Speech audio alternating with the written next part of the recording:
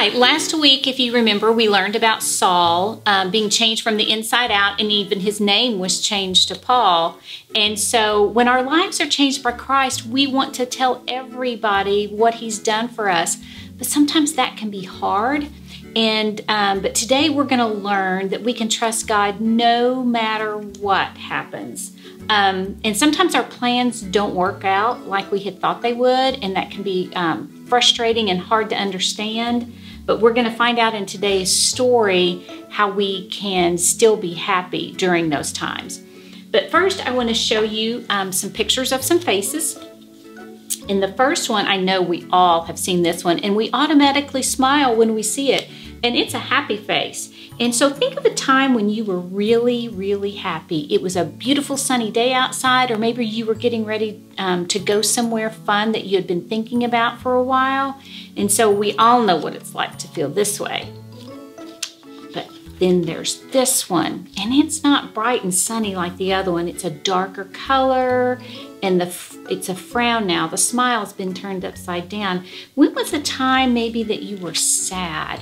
Maybe you didn't get to go on that trip that you had been planning, or the weather was dark and gloomy, or you just didn't feel good, and we kind of feel sad. And sometimes we don't even know how to explain why we feel sad. We just do.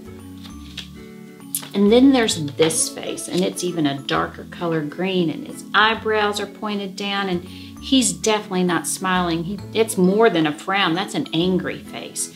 When have you been angry? Maybe something didn't go your way, or someone had hurt your feelings, or sometimes, once again, you just don't know why, but you're just angry. But these are all feelings that we all have, and we can always talk to mom and dad about those feelings and let them know. We may not be able to explain it just the right way, but we can tell them how we're feeling and let them help us through it. But today we're going to hear a story about Paul, and maybe he might have been feeling some of those same feelings. But we're going to find out. And it's called Earthquake in Prison, and it's found in Acts chapter 16, verses 24 to 34. Some people did not like Paul and his friend Silas preaching about Jesus. One day they were thrown into prison. But they were not worried. They knew God would take care of them. That night, God sent an earthquake. It shook so hard that all the prison doors opened up and all the prisoners' chains fell off. The guard thought everyone had escaped. He was terrified. He thought he was going to be in really big trouble. Paul told the guard, "Do not worry. We are still here." The guard was amazed, and he invited the two men to his house. The guard and his family learned about Jesus and decided to follow him too. The next day, Paul and Silas left to tell more people about Jesus. Remember, it's not always easy to follow Jesus, but we can trust God no matter what happens.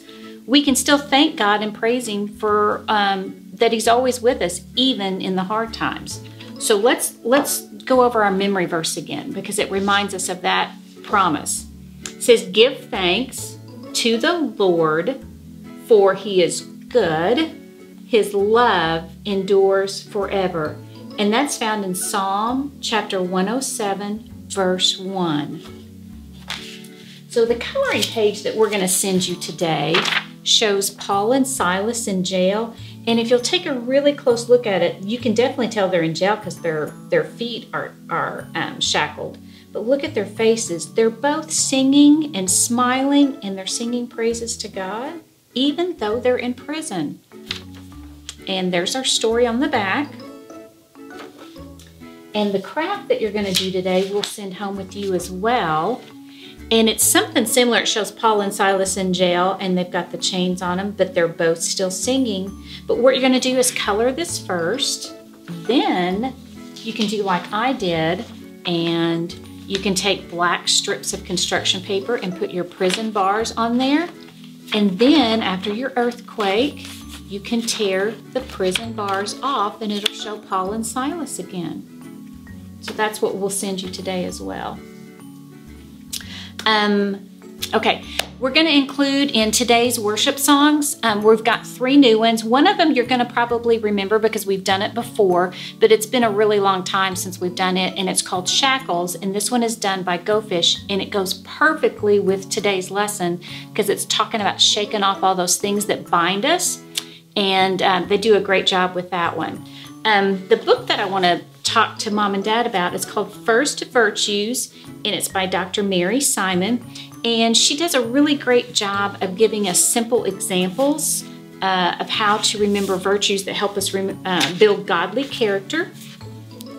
And different animals tell us the stories about the different virtues. And then in the very back are some great memory verses, some beginning memory verses for us. And they're all about godly character, like kindness. Be kind to everyone. 2 Timothy 2:24. I know that we can learn that one.